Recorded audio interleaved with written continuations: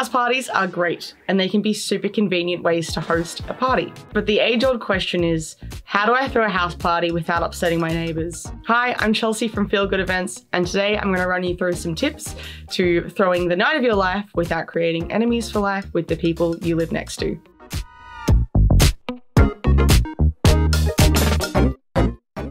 This first tip is not going to work for everyone, but if it works for you, it's a really great way to get around this whole issue. Invite your neighbours to your party. For some, this may be a great way to get to know them, and they're probably not going to be complaining about it if they're in attendance. But for some, this scenario does not always work out, so here are some other tips if that isn't a viable option for you. Tell your neighbours about your upcoming party. Bring your plan along with you, knock on your neighbour's door, and let them know all about your upcoming event. And be honest, tell them when you're planning to host it, how many people you expect to show up, if there's going to be drinking, if there's going to be loud music playing.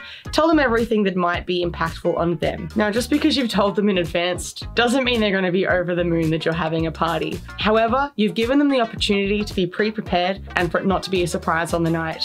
And while you're talking to them, you should take this as an opportunity to pass on an emergency contact number. This way, on the night, if they run into any issues like the music is far too loud, they'll be able to call you and not the police. This can give everyone a peace of mind, especially your neighbours if they know that you're willing to cooperate with them and have a night that's great for you, but also for them. Plan when the music will turn off. Your neighbours are more likely to be fine with the noise if they know when it's going to quieten down. So you need to decide a time when you will turn off the music and let them know when that is. If they don't know there is a time when you're planning to turn your music off, they may just assume it's going to go all night and eventually might end up calling the police. However, if they're starting to get a bit fed up with the noise, but it's 11:30 and you told them the music will be off at midnight, they'll probably have a bit more of peace of mind about it and be able to plan around that noise. The most important part about this tip is obviously to stick to your word.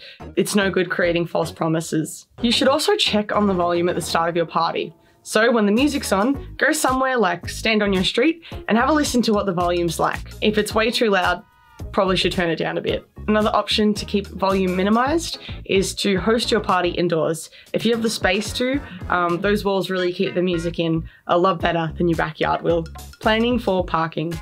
If you anticipate the majority of your guests are going to be driving to your event, you should give them a heads up before the night of some good parking options. You want to avoid blocking in your neighbours' cars or creating heaps of traffic on your street. A few options are to advise your guests before the night of some good public transport options if that is going to work for your location.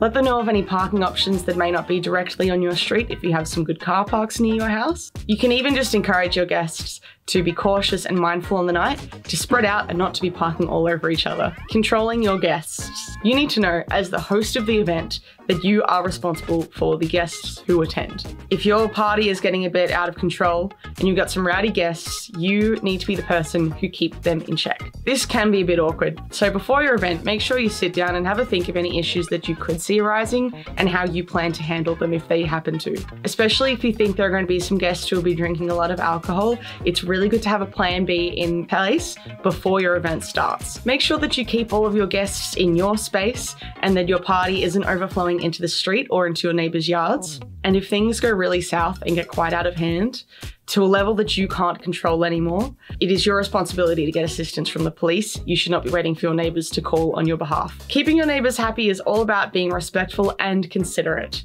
Make sure you think about all of this before your event, put precautions in place and have your plan Bs ready just in case you need them.